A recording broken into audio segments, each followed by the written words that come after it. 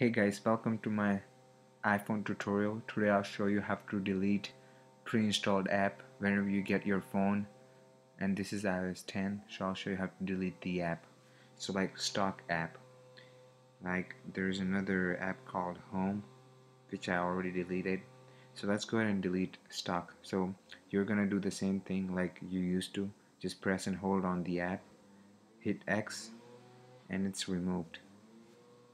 And if you ever want to get the app back, all you have to do is pull down the screen, all the apps, and open the spotlight, search for the app that you want back, so it's stock, and hit return. As you can see, it's right there on the top. You select that.